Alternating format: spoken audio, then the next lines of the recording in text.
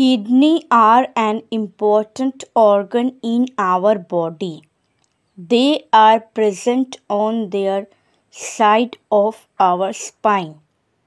The kidney are a pair of bean-shaped organs.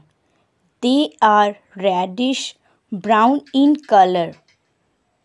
The important organ in the excretory system is the kidney.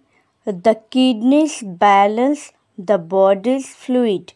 They are like washing machines for the blood in the body. The functions of the kidney is to remove